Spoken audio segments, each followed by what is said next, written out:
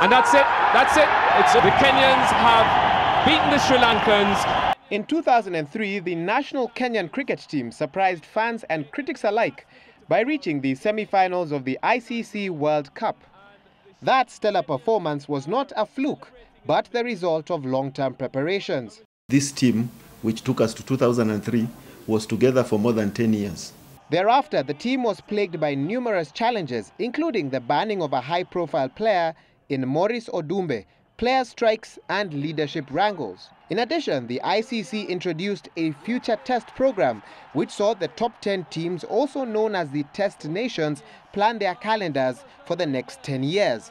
This calendar did not include teams like Kenya, making it harder for them to get quality matches. Today when you call, people are asking you, you must pay us for you to be able to come here. And without the resources, then fewer trips are being made. 2 years ago, lawyer Jackie Jan Mohammed took the reins of the federation. The wrangle ceased, and there have been no player strikes during her reign. The first short-term goals would be to make sure that the under-19 team and the Kenya team qualify for the next World Cup in 2015.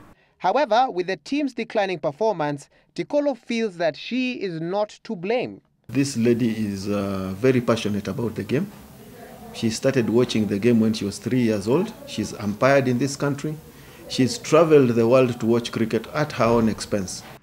With yesterday's results, the team now seems set to lose its one-day international status, meaning they will not be able to easily play quality teams, plus their funding may decrease.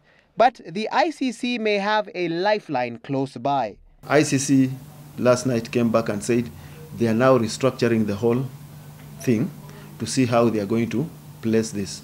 So chances are that we might still remain as ODI. Chances are that we are going to be out. Interestingly, 3 of the team's current players, Lamek Onyango, Steve Tikolo and Thomas Odoyo, are in their late 30s, early 40s, and yet they are the best the team has. The government has been charged to get more involved in player recruitment and development of younger players.